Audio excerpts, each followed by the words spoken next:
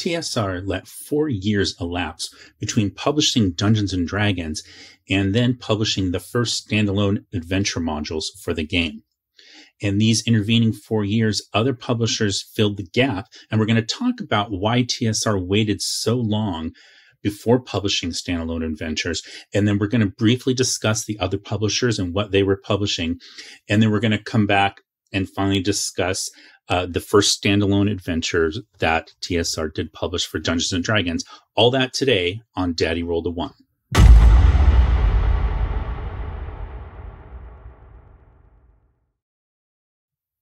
Hello there, and welcome back. I'm Martin, and this is another video in my series on the history of early tabletop role-playing games, including Dungeons & Dragons. And this is also the most requested topic that I've gotten from viewers such as yourself, asking me to cover some of the history of modules or adventures that were published by TSR and for Dungeons & Dragons. So what I'm going to be talking about in this video, 3 separate parts, but they're all related. The first part is going to be talking about why originally TSR did not want to publish adventures, why it took them 4 years before they published the first standalone adventure after the publication of Dungeons & Dragons. And then we're going to talk about what other companies were publishing adventures at the time, where they saw an opportunity and why they saw that opportunity, and then what was being done in those intervening years. And then we're going to come back to talk about when TSR finally does get around to publishing adventures, what were those adventures? And it was actually these, I unfortunately don't have the third one in these, what are they called, the monochrome, but these are series 1, 2, and 3 of the G series, which stands for Giants. So we're going to talk about those and go through these a little bit briefly. All right. So just to kind of start out and talk about what was going on at the dawn of the hobby and why TSR didn't publish adventures. And just right out the gate, the blunt answer is because they didn't see any money in it. They did not think that people would want to buy what they called play aids at the time. And they didn't see the value in it. So their focus at the time was on expanding the rules. So this is the, the set that came with the three little books, the original game. You've seen this before on the channel. But after these 3 books were published, okay, they published a series of supplements. And again, we have talked about these as well. Okay, but that's kind of what the focus was on. It was on expanding the rules, adding new classes, adding new monsters, new spells, whole new systems of magic like druidic magic, things like that. And, psionics, but that came in Eldritch Wizardry, and then, deities and gods and demigods in the Gods, Demigods, and Heroes book. So that was sort of their focus at the time. And, all of those are kind of coming to the idea of giving a DM, or what they call the referee, or sometimes they call them a judge, giving them ideas to build their own adventures. And that's really where TSR management, and specifically Gary Gygax, that's sort of where his head was at. Okay. So, just to give you an example, some of the things that TSR does end up publishing are things like this. Now, this is a later collection of 3 different sets. It was collected as called the Monster and Treasure Assortment, but they were originally published in 1977 and 78. But essentially, this is what TSR was thinking people wanted. So you see here, it says Dungeon, Monsters, and Treasure. Sorry, I can't get that to focus. And it talks about how the assortment of monsters and treasures by dungeon level is designed to answer 2 needs. First, the package provides the dungeon master with a ready matrix of encounters when his players are exploring a dungeon encountered in a wilderness adventure. Second, and most important, these assorted monsters and treasures are aimed at making a DM's task a lighter one when it comes to readying the major dungeon in which most of his players' underworld adventures will take place.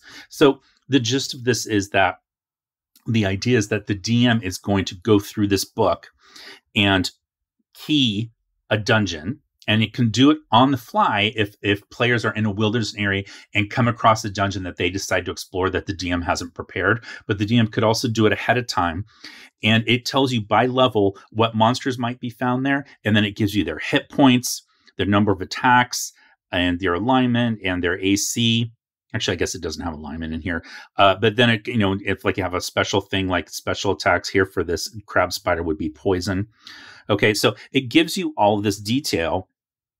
And this was how TSR thought DMs wanted this information, right? So because these are tables and the DM's going to do it themselves. And then they're going to make up their own sort of scenario on what's going on, I guess, based on, you could even roll these randomly. On the second level here, you see it starts with number 1. There's a warlock, which is a level title for a magic user. It's not a class. We've talked about level titles before. I have a short video on those if you want to learn more. And but it gives you this whole list here. 100 different monsters that might be on a second level of a dungeon. And so the levels of the dungeon relate to now what we call challenge ratings, right? So the deeper in the dungeon you go, the higher the level of the dungeon, the higher level of challenge that you could expect to find there. Okay, so back in the day, they didn't have challenge ratings, so it was done by level, and players just knew. And if you play video games now, that's where that concept comes from. The farther you progress through the video game, the harder and harder the monsters or the adversaries, whatever it is that you're fighting, the harder the challenges become until you reach that like big bad boss at the very last section, and then you win the video game. That idea comes from this concept of dungeon levels. That's where that came from. Okay, so this was what TSR was sort of publishing, where their head was at. Okay, now this isn't published until later, 1977, like I talked about, but these were kind of what they called play aids that they thought people would want. Okay, so according to the history of Judges Guild, which is on a website called, and once again, forgive me, I have no idea how to pronounce this. It's spelled ACAEUM. Acaeum. I really don't know, but they have a website that's covers parts of D&D history, and on that website, they are giving a history of this company called Judges Guild. Okay, now that's going to be relevant because they start publishing some of the first play aids for TSR and specifically for Dungeons and Dragons. But there's a quote in there that says that TSR looked down on play aids and thought that no one would buy this sort of stuff. Okay, so what happens is, I'm going to talk about Judges Guild first because it's just the first one I thought of, although there's several companies kind of in here together all at the same time period. But the people who founded Judges Guild, and this is by no means, this is not going to be a history of Judges Guild. I'm not going to go into depth. I'm covering like the bare highlights specifically that's relevant to why TSR wasn't publishing adventures. So the people that founded Judges Guild had discovered the game of D&D at a convention in 1974, which is when, D&D is first released, right? So they find the game there, they discover the game, and they start playing. And eventually one of the founders loses his job. I forget exactly what happened, but he had a what you call a career job and got let go.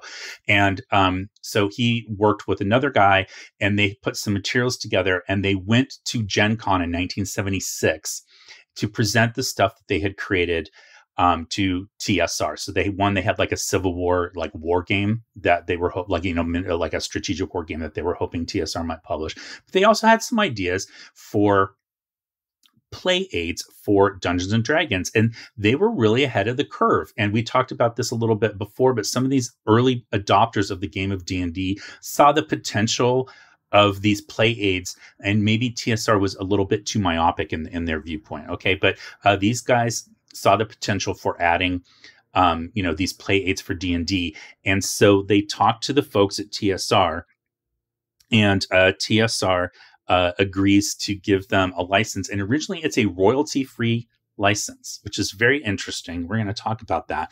But in Dragon number 11, just to give you a sense of where Gary Gygax's head is on this. Okay, so this is Dragon Magazine number 11. This is from December of 1977. So this is after the license has actually been restructured to be a royalty-based license. It's been renegotiated so that Judges Guild paid royalties, and TSR allowed Judges Guild to use the official D&D logo on their supplements for Dungeons and Dragons. Okay, and that happens because TSR very quickly sees that these supplements are selling a lot better than they had anticipated. They didn't think that these were worth anything or that anybody would want them. So they just very casually gave Judges Guild at the Gen Con in 76 this license to run this stuff. And again, with no royalties. Okay, so but then Gary says again in Dragon Magazine number 11, he says he's writing the whole article, and the basis of the article is talking about competition and how TSR welcomes competition. And there's people that are being innovative in the role-playing game space, such as he specifically calls out the game of Traveler as being an innovative one. But then he kind of takes some snipes at other games. He doesn't always label who they are, but basically says there's a lot of people that are just essentially copying what D&D did, and they're not even trying to hide it. And he doesn't like that. He thinks that's kind of, not cool. But he's very happy for innovation. And then he talks about how they could have licensed the D&D name out to all myriad types of people to publish stuff, and they could have made a lot of money, but they didn't want to do that because they wanted to control the quality of the work. So he says that they're only going to lend their name or their license to quality products and companies. And then he says, recognizing the need for certain playing aids and accessories, TSR took steps to license certain firms to produce accessory materials. And then he mentions that Judges Guild products are now being reviewed by TSR.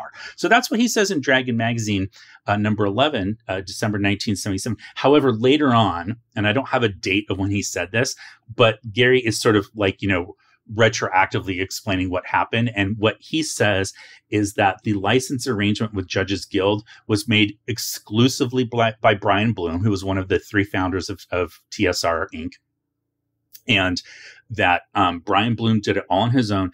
Gary had nothing to do with it, and that Gary disapproved of the licensing in general. He didn't approve of the arrangement because he said that there was no quality control. There was no way for TSR to control the quality. So one of the things that happens after TSR renegotiates the license with Judges Guild, what they do is they actually pull the license. So they gave them this royalty-free license, and then they shortly thereafter, like it maybe a year or less, they pull it back and they say no, and then they renegotiate it and say, if you want to use the D&D name and publish things that are officially compatible with D&D, you need to pay us a royalty. And Judges Guild agrees to that. They come to terms, and so then the license then it starts back up. And so, but now Judges Guild can specifically put on their products that it's, for official use with Dungeons and Dragons. Okay, so that's Judges Guild. Now, a few of the things that they publish in this intervening 4 years, and this is not going to be everything, but it's just going to be some highlights here that are related to this idea of adventures. Okay, it's going to be the city-state of the Invincible Overlord. We have talked about that before. See my video on the history of early tabletop role-playing game settings. I'll put a link up here in the upper right-hand corner.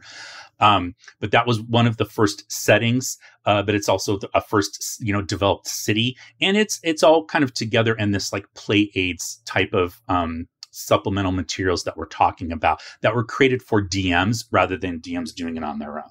All right.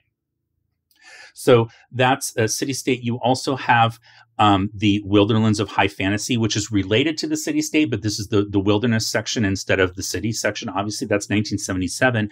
You also have Tegel Manor. I think it's pronounced Tegel Manor. That's how I've always said it. This is an early adventure published for Dungeons and Dragons by Judges Guild. This is 1977.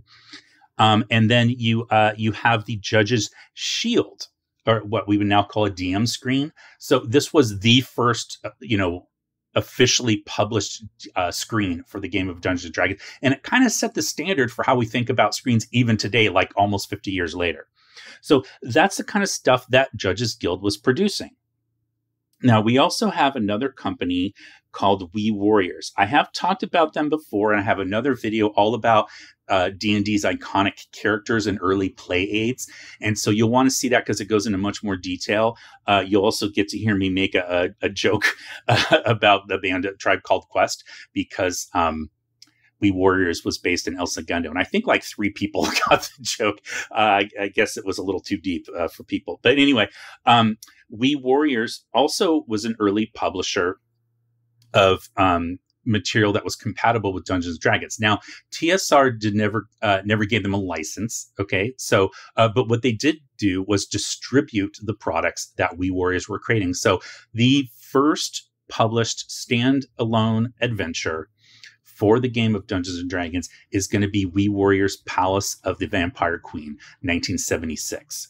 It comes out in, I believe, June of 1976. Now, if you saw my video on the tribute to Jennell Jaquays, who just recently passed away, we also talked about how she had a fanzine called the Dungeoneer, and she got sort of approval by Tim Kask to write that, produce that fanzine with material that was compatible with D&D. And that also debuts in June of 1976, and it has an adventure for D&D in it. It's Chelrak's Tomb. So that is also published at the same time as the Wee Warriors, Palace of the Vampire Queen. But, Palace of the Vampire Queen standalone, and then Chelrak's Tomb is part of the magazine, but still very early ideas on that, understanding that DMs wanted this material. They didn't always want to sit down with a handful of dice and roll through all these tables and do it on their own. They might want something prepackaged. Okay, so that's Wee Warriors. So I'm just kind of talking really, really quickly about some of these other companies to make you understand what was happening, that TSR starts seeing what's going on. So despite the fact that Wee Warriors publishes this adventure and it sells quite well, it's very popular. They're selling a lot of their play aids out of the trunk of their car at conventions, which was very common for these very, very early days. But they're popular with the attendees of the conventions. And despite seeing that, TSR gives that royalty-free license to Judges Guild. And it's like over 2 years before they kind of start to see the potential for publishing these prepackaged adventures. Now, what's interesting is that during this time, during these 4 years, they are writing adventures. They're just not publishing them. And the reason that they're writing them is because they need to write adventures that they can run at conventions for tournaments. So we've talked a little bit about this before, but tournament play was just such a huge deal back in the early stages of D&D, because you have to remember the game is coming out of the war games tradition. And so the idea was, we always talk about now that there's no winners in role-playing games, and that's 100% true. Or the other way to look at it is everyone's a winner. You're having fun, so everybody won, right? But there are no traditional board games where there's an achievable objective, and then you can say, I won this game, and it's a condensed, time period and space, and you've won, you've finished the game, and you beat the other players. But those are the types of games that D&D is coming out of. So very, very early on, at conventions, they would run tournaments where they scored players based on the actions that they took in the game. Okay, so that's why an adventure like the Tomb of Horrors that a lot of people complain about, and they say it's just a death trap and it's Gary versus, because Gary Gygax wrote that. It's Gary versus the players. It's very much this adversarial DM versus player relationship. Well, that was done on purpose because that's how they played back then. And it wasn't really that the DM's out to kill the characters, which is how it a lot of times gets misconstrued when people talk about old school games. There's this perception that the DM was specifically trying to kill the player characters. That's not what it is. The DM is creating challenges for the players to overcome. And the more experienced your players are, the more complex and creative and deadly those challenges have to be in order to keep the players engaged and to make them think that they've accomplished something by figuring out whatever this challenge was and overcoming it. Okay. So that's why the Tomb of Horrors is built like that. And it was run in 1975 at the first Origins convention. So it was written down. It just wasn't published. It is later published by TSR. They have this backstock once they figure out that people actually want to buy and play through these. But originally they were just written down for the DMs at conventions to run and then score players in tournament style play. Rob Kuntz writes one called The Sunken City that's run at Gen Con 8 in 1975 as well. That is later published much later. I think it was 2016 through another company that kind of Rob Kuntz had called Little Books Publishing, I think it was called. Little Books meaning that it was written for this version of D&D, these smaller size books. Okay. So that's Sunken City. You have Expedition to the Barrier Peaks. I talked all about that in my video on the mix of science fiction and fantasy in Dungeons and Dragons. So I'll put a link to that up here if you want to learn more about this. But that was run at Origins 2 in 1976. And you have The Lost Caverns of Soj Konth. So CONTH, which is later changed to SCOTCH, but originally it was Lost Caverns of SCOTCH, which was run at Winterfest 5 in 1976. Now, the interesting thing about this is that the Metro Detroit Gamers Society, they actually work with Gary Gygax, and they published that adventure that was written for tournament play at Winterfest 5. They published it. It's 300 copies, so it's very limited distribution. But technically, that is also one of the first published adventures. But it wasn't published by TSR. This is technically published by the Metro Detroit Gamers. Okay, so that's 1976. Okay, so, 2 years later, after these adventures are being published by We Warriors and Judges Guild primarily, TSR starts to see that success and decides that they want to take a stab at entering this category of supplemental play aids, specifically adventure modules for Dungeons and Dragons. So at this time, Gary has been writing advanced Dungeons and Dragons. So he's finished the first book, which is the Monster Manual, came out in 1977, and he's working on the Player's Handbook, which is going to come out in 1978. But he takes a little break. So while he takes a break during that time, he ends up writing a series of adventures for what we now call the Giants series. So, and that's going to be G1, 2, and 3. And these are originally written for a convention. They're written for Origins 4 in 1978. And so they are convention modules, tournament modules that are scored. Okay.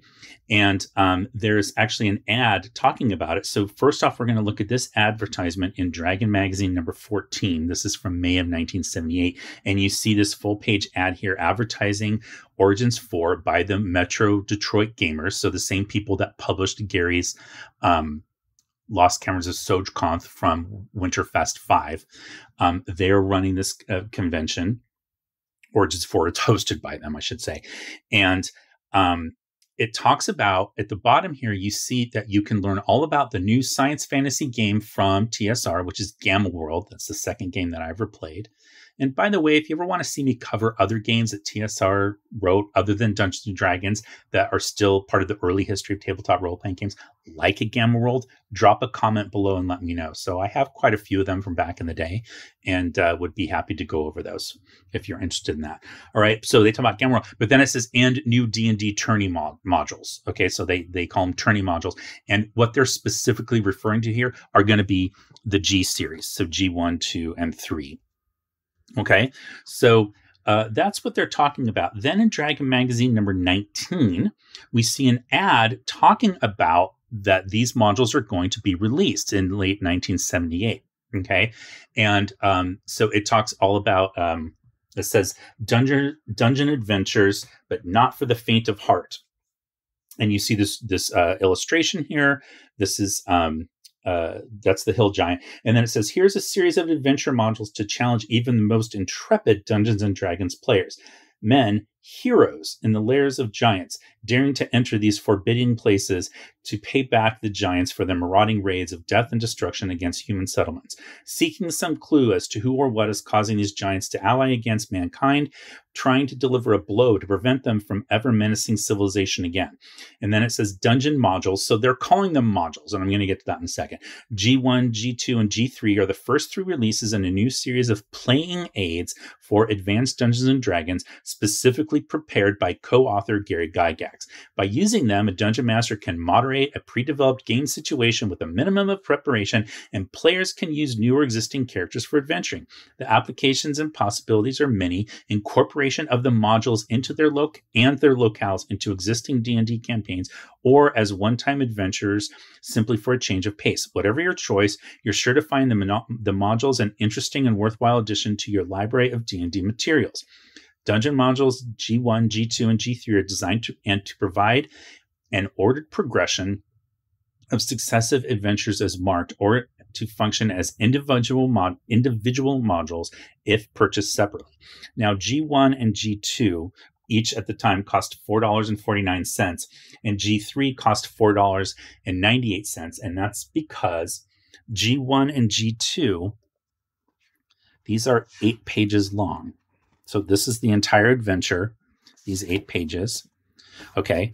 G2 also 8 pages. And then G3 was 16 pages. So instead of 8. And so it cost 50 cents more, very roughly.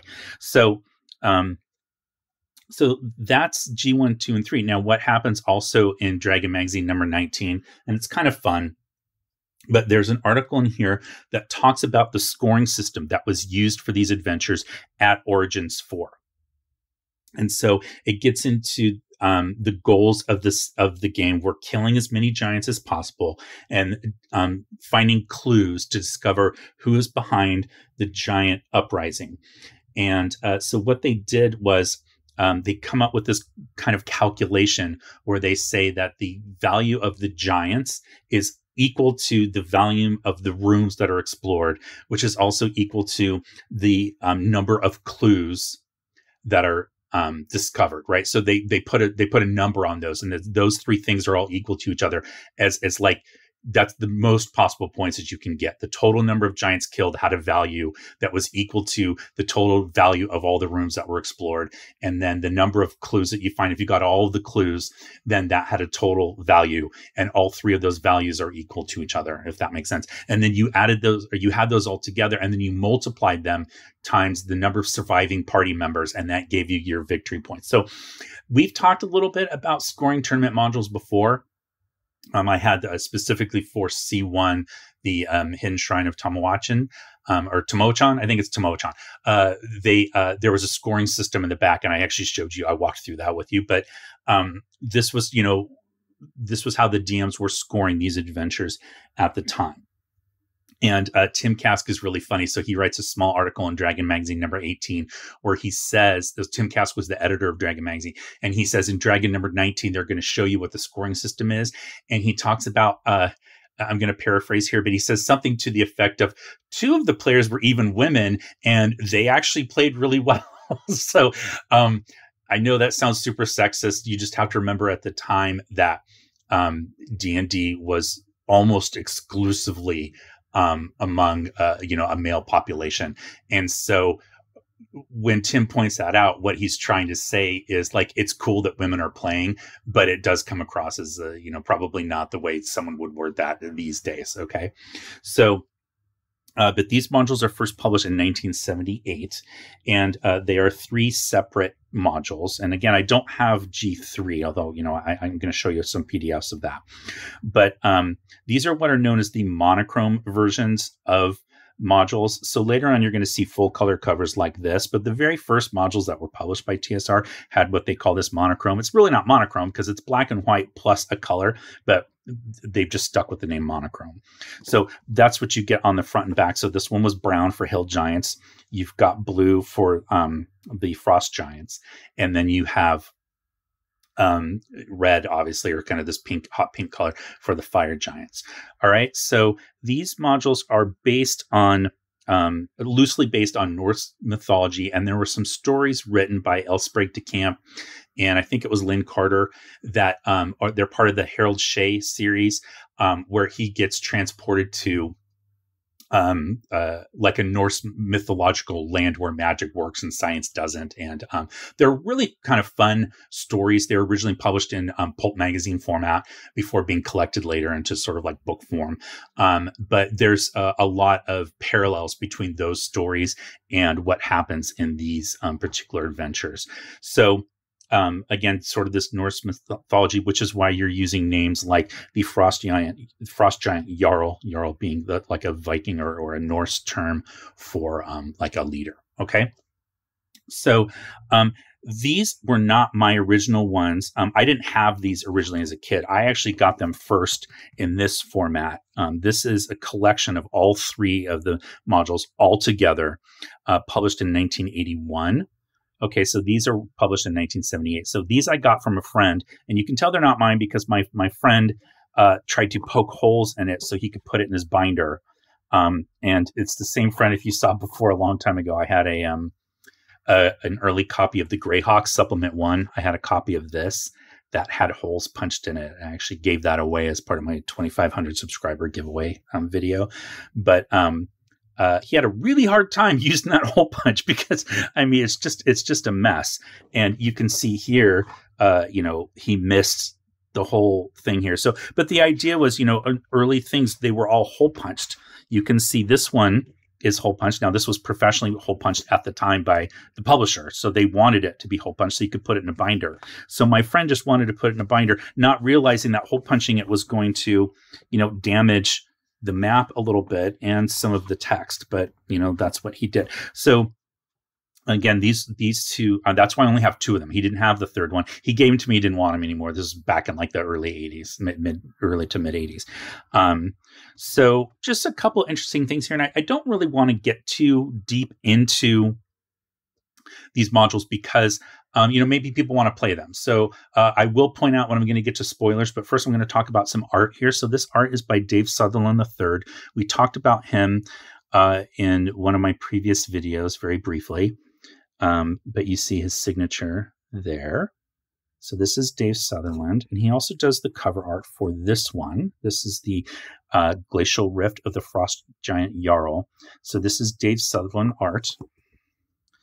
Okay, and then for G3, the Hall of the Fire Giant King, that art is done by David, and I've always said Trampier, but it could be Trampier, and I apologize for not knowing.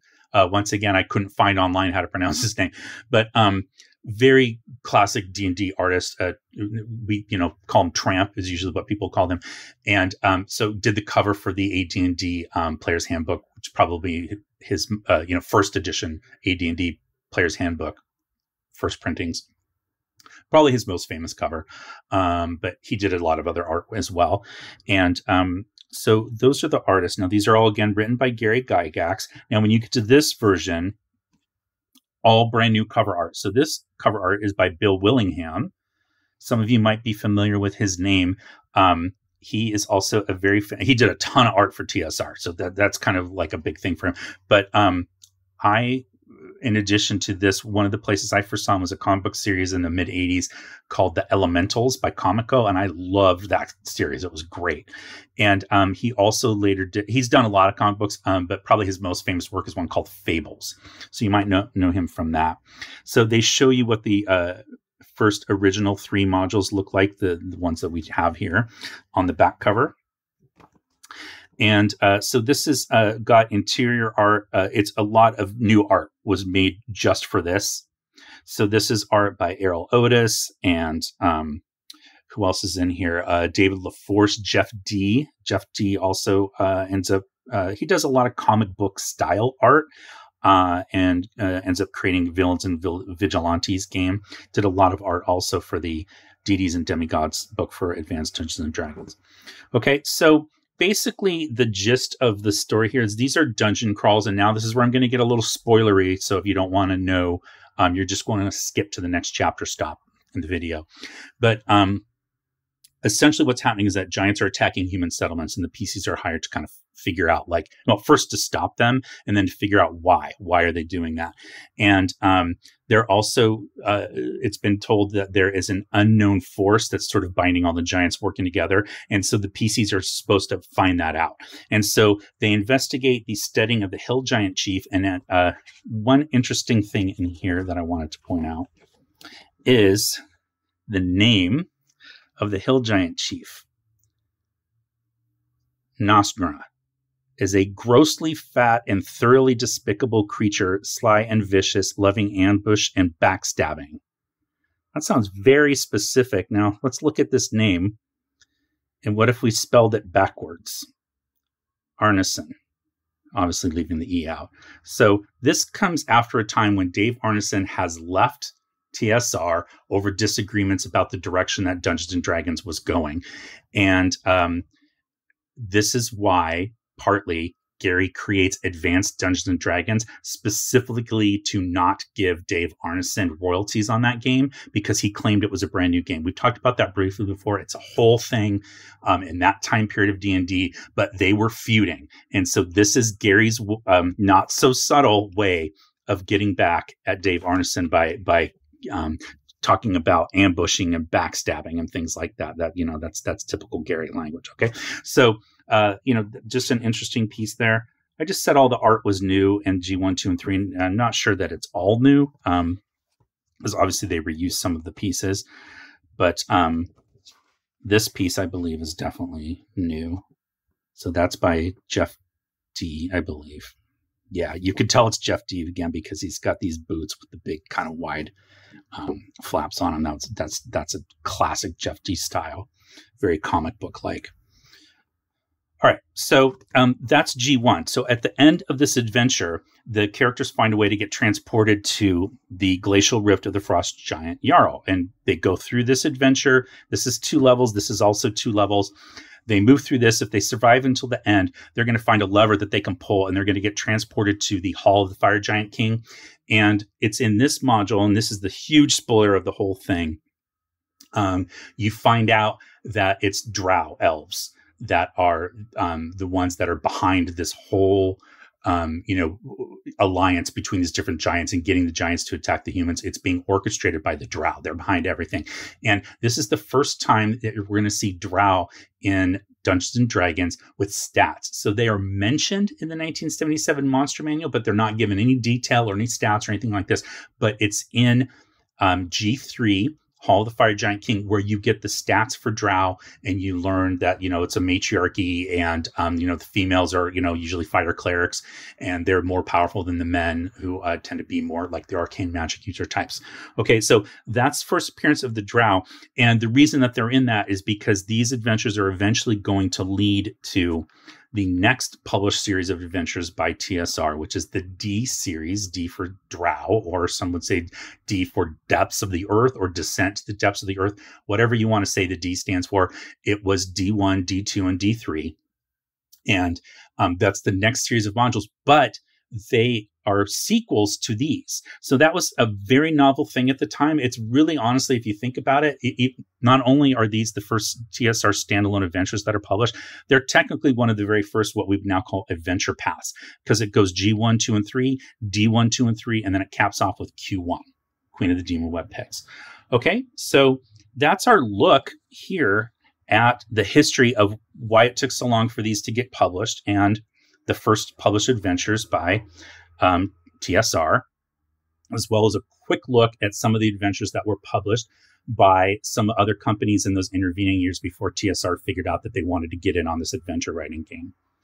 So with that, I just want to say thank you so very much for watching. And if you could, please like this video and subscribe to my channel if you haven't already. I'm going to stop here because my gardeners are here once again. Apologies. My apologies for that, but I was saying if you could please subscribe to the channel if you haven't already. If you're watching this, I have lots, and it's your first time, I have many more videos on the history of early parts of Dungeons and Dragons that I think that you'll enjoy. So I have a whole playlist that you can check out to find all the videos in that series. And lastly, please come into the comments and let me know what you thought of this. Let me know if you want me to continue. So I think a lot of it, the requests that I got were sort of about the initial stages of publishing modules from TSR for Dungeons and Dragons. But if you want me to go through some of the other ones, we could continue on to the D series or maybe hit some highlights. Let me know if there are specific modules that you want me to cover and talk about their history. I can do that. Just let me know in the comments below if that's something that you would like to see. And then if you could please share the video with people that you think might be interested in this topic. So, again, I have a lot of videos on the history of early tabletop role-playing game. And one of the ones that I particularly like that I think could be very helpful to people that are new to the game is my one on the history of D&D editions. I cover 18 different editions from 1974 through 2020-ish or 2022, whatever it was. So before the release of the next edition, which is coming later this year in 2024. But it helps give people a sense of what people are talking about when you say, I play BX D&D or I play 1E. Like, what is 1E? And, for that matter, like what is, original D&D or BECME or Rules Encyclopedia. So I have a whole video on that. So again, thank you so very, very much for watching. Stay safe, happy gaming, and I will talk to you next time. And now for the bonus content, what I was drinking and what I was listening to when I made my notes for this particular video. As you might have heard, I had a lot of notes this time. You might have heard me flipping pages in my notebook. So I don't write scripts in case anyone's ever not noticed that. I think it should be pretty clear when I stumble over words, and I do have a lot of uhs or ums, and I do apologize for that. But I make notes like this that you can barely read, but I just keep it up here next to where I'm recording, and they're bullet points. And so I'm riffing, I'm ad-libbing. So if I ever have to stop for a certain reason and then go back and re-record, it never sounds exactly the same because, again, it's not written out. So I have heard a lot of people say they appreciate the more casual nature of the way that I talk during my videos.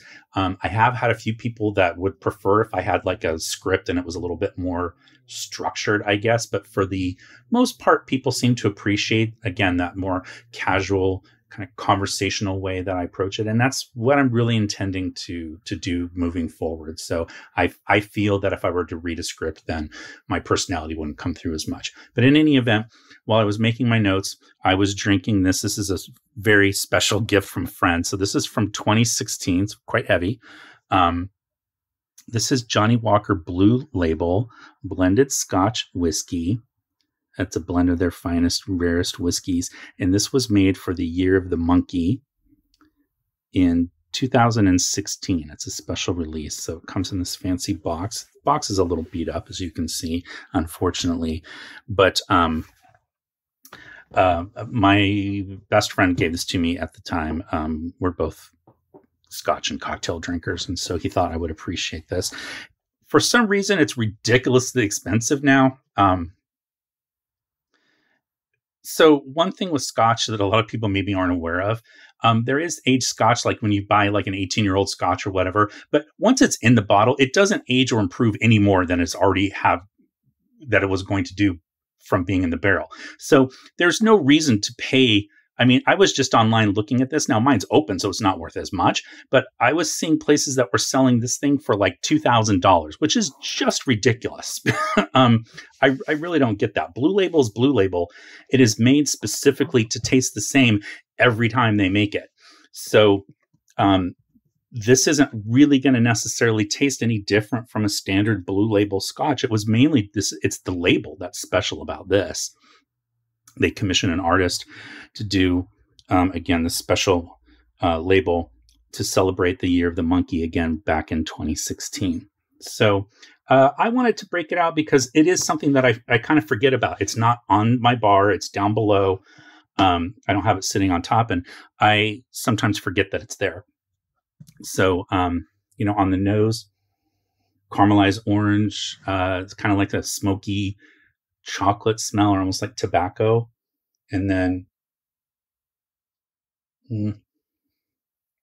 like roasted nuts, date, peppercorn, fig.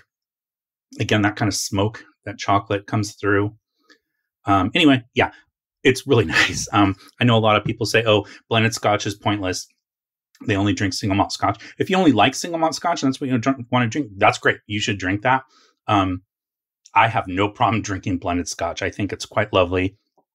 I use blended Scotch usually from Monkey Shoulder in cocktails quite often. This I'm not sure I would put into a cocktail. You could. I think it's nice to just kind of sip on, which is what I was doing last night. My this particular glass is from the Glenlivet. But it's specifically made for Scotch tasting. The shape of the glass helps to point the aroma towards your nose. And yeah, so that's that. Now, what I was listening to, The Spice of Life by Marlena Shaw, 1969. I put this on very specifically because Marlena passed away this past weekend on January 19th, I think it was. And she was 81.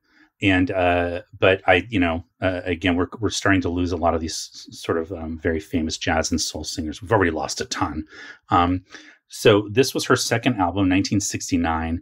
Probably most famous track on here, and definitely my favorite, is going to be on side 2, track 2, California Soul. So if you ever watched the remake of The Italian Job, the one with Seth Green. I mentioned him because it's the first person I thought of. There's a ton of famous people in that movie. But in any event, there's a remix of this song, California Soul, that plays at the end of The Italian Job. So that is this particular record. Highly recommend checking it out. She's a blues, soul, R&B singer. This was a great album to have on late at night when I needed a little pick-me-up, but I didn't want to go crazy. So it kind of hit the spot for me. So that's, again, going to be it. Once again, thank you so much for watching. I really appreciate folks that stay all the way through here to the end and the bonus content. So definitely please check out some of these other videos that you're going to see here and let me know what you'd like to see next. As far as a history video, if there's a particular history topic that you want to see me cover, I will be going back to my Dragon Magazine series, as well as making more videos in my DM Advice series. So with that, once again, I'll say cheers and traveling mercies to Marlena Shaw. And thanks again.